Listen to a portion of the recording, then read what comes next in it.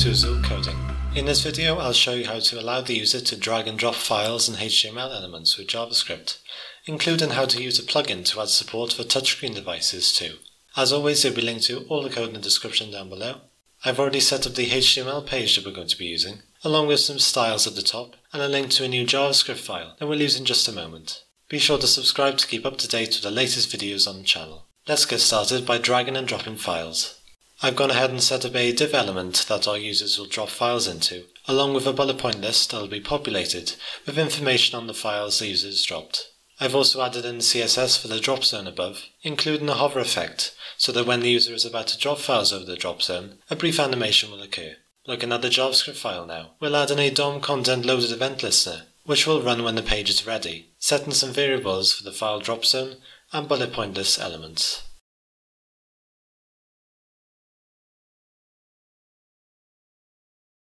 Not all devices will support dragging and dropping files into the browser, especially on mobile, and so we'll want to make sure this feature is available using this if statement. Let's now add in some event listeners. The first one is the drag over event, which will occur when the user drags something over the file drop zone. To tell the browser that we're taking care of this event handling and not to perform any actions of its own, we'll use event.stopPropagation and event.preventDefault. We'll set the drop effect to copy.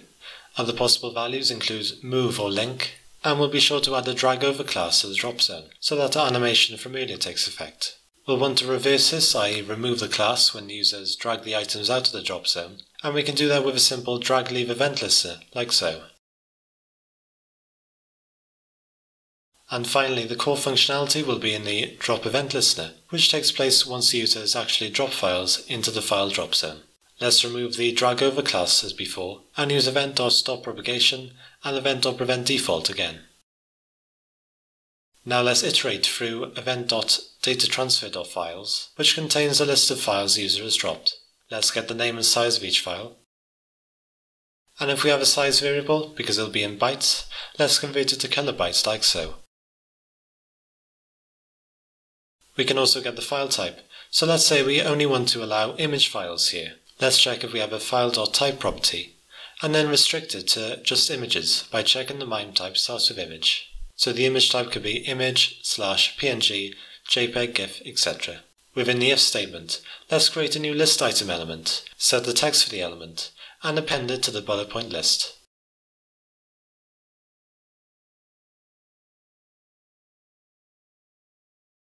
Let's test that and see if it works. So if I drag a couple of files into the drop zone, you can see the animation occurs as I drag the files over the drop zone, and recess as I drag them out.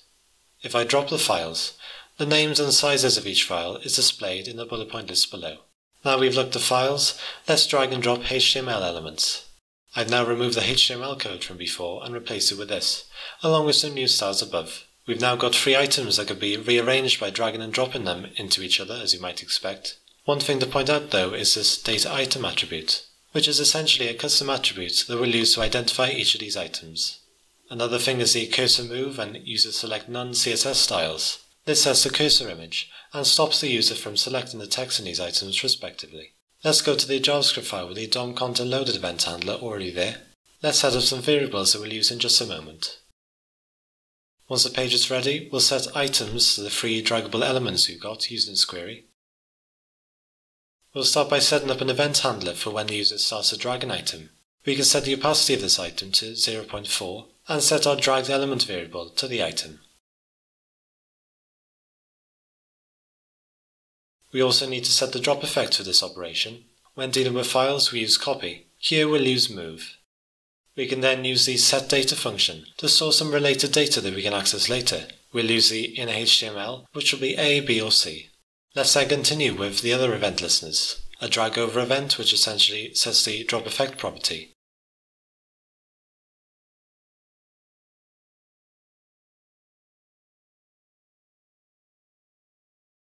Drag enter, which will add the drag over class of the item, just like we did before. And the drag leave event removes that class. We'll also need a drop event listener for when the user has dropped the item.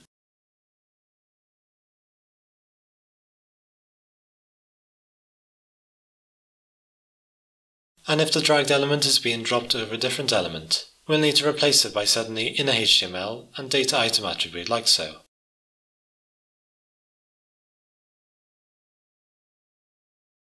We'll then use the dataTransfer.getData function to access the data we stored earlier and ensure that both items have now swapped places.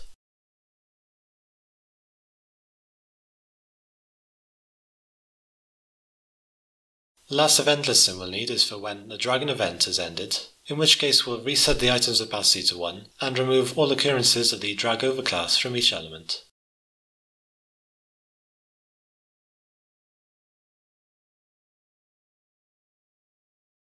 Finally, let's add all of these event listers to each of the items.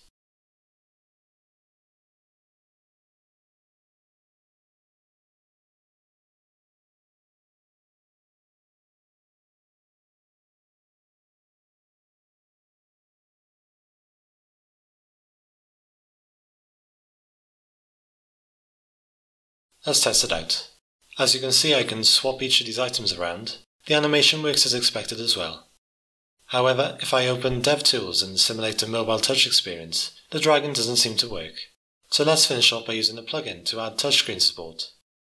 In the HTML, I've added 4 draggable elements and 2 drop zones. Items with the letter A can be correctly dragged into drop zone A, and items with the letter B can only be correctly dragged into drop zone B. I've added some styles above for the new content, making sure to include this line for touchscreen support, touch action none, but the most important thing is this script, which adds in our plugin. A reference to it will be in the description.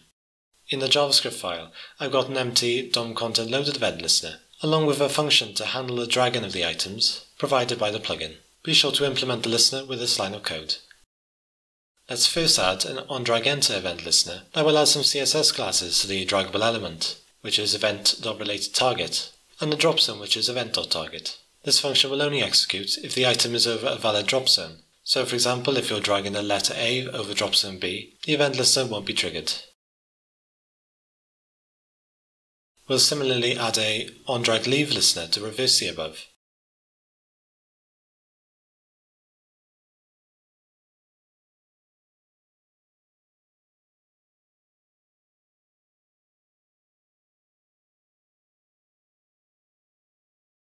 And an onDrop listener for a valid drop zone drop.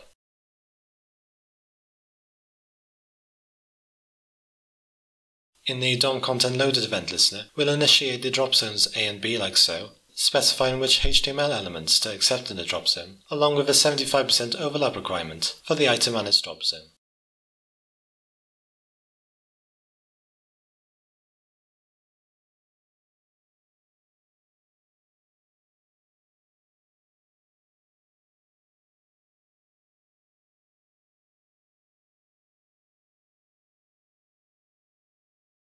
And lastly, we'll specify the draggable items. I'll demonstrate the inertia effect in a bit, but the auto-scroll property will scroll the page as you drag the item if appropriate. And the following properties are needed for most dragging events like this.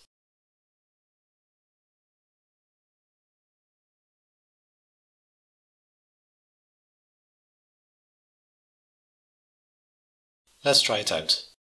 So as I move one of these items, you can see by the change in colour which is the valid drop zone. Trying the same for one of the other letters.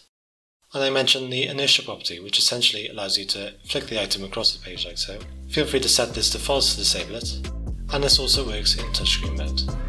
Take a look at my collection of open source tests on my mobile apps, and explore my new language learning site. They're both 100% free, so check out the link in the description to find out more. Be sure to leave a like if you enjoyed this video, and subscribe to keep up to date with the latest from Azure coding. Thanks for watching, and I'll see you soon.